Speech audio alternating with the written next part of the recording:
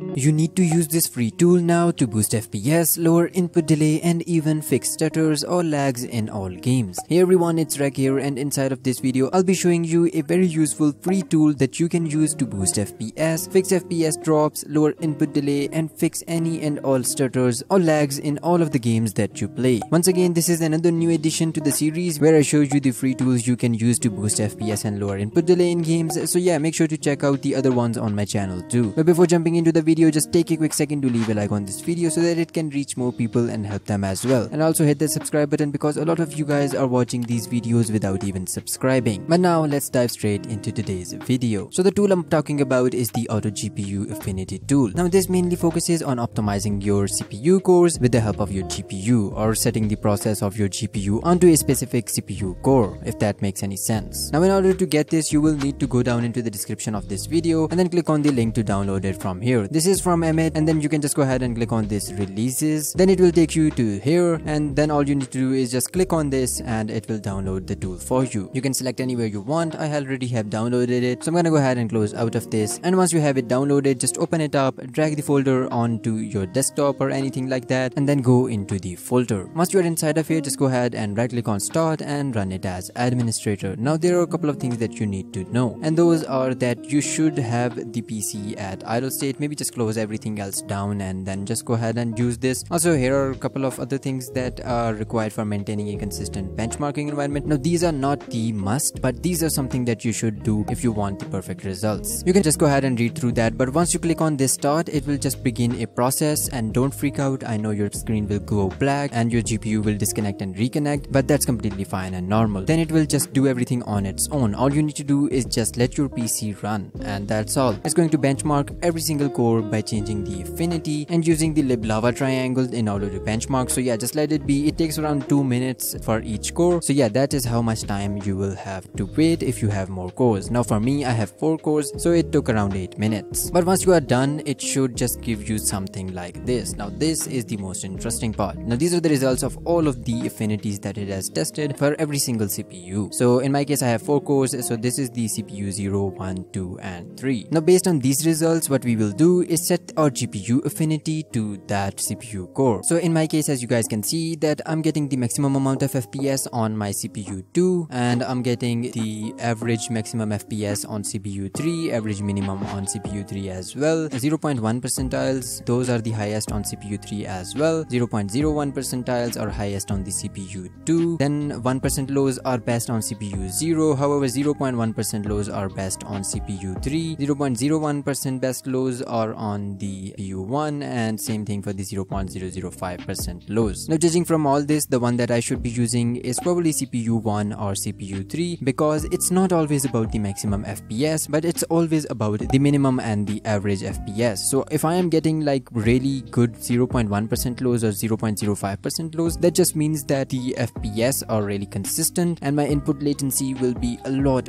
better. Same thing with the average and the minimum FPS. If they are really high, then I once again should be getting really consistent FPS without having any issues with the FPS drops. If you are just confused with some of the results, you can always go ahead and rerun the program. It's really easy. All you need to do is just go ahead and open this up, run this start.bat, and let it sit. But once again, when you have these benchmarks, just look for the CPU that gives you the best 0.01% low as well as the 0.005% lows, and also if possible the best minimum and average FPS. Now once you have decided which CPU you want to use, how are you gonna go and actually set the affinity? Well, it's very simple and easy. In the description, I will also leave a link to the affinities pack. You can go ahead and download it from my website. So once you are inside of here, just go ahead and open up the device manager, and once it opens up, I'm just gonna go ahead and quickly expand it. Just make sure that the view is set to devices by type, then go into the display adapters, expand it down, right click on your graphics card and go into properties. Now inside of the general tab under the location, just remember this like 100. This is the location that we will be using in order to find our GPU. So mine is 100. I'm gonna go ahead and click on OK, close out of this, right click on the interrupt affinity policy tool and run it as administrator. Once I'm here, I'm gonna go ahead and press N for the NVIDIA GPU, since I am using an NVIDIA GPU. In case you're using a AMD GPU, just type A until you get there. But for me, I'm gonna go ahead and type in N until I get to NVIDIA GeForce GTX 750 Ti. And now what I'm gonna do is look for the location information. So it does say 100, so this is the right one. The The reason we are looking for a location is because if I press N once again, you can see that there are also audio endpoints and other NVIDIA stuff here as well. So that is the reason we are gonna go ahead and use the location. So it's 100. It does say NVIDIA GeForce GTX 750 Ti, so that is the right one. So once you find your graphics card, all you need to do is click on set mask and then just go ahead and select the CPU that you want to use. In my case, I'm gonna go ahead and set it to CPU 3, hit OK. If it gives any error, just ignore it, click on OK. Then it will ask would you like to restart the device, and we're gonna go ahead and click on no, because we are gonna be rebooting our entire PC so that it takes effect properly. Hit OK once again, hit OK, click on done, close out of this, restart your computer, and now you should be experiencing a lot better frames and a lot lower input delay in every single game that you play. So yeah, that's basically it for this video. If it was helpful, then make sure to leave a like down below and also hit the subscribe button along with the notification bell so that you are notified whenever I upload a brand new video. With that, I guess I'll see you in the next one. Until then, stay awesome.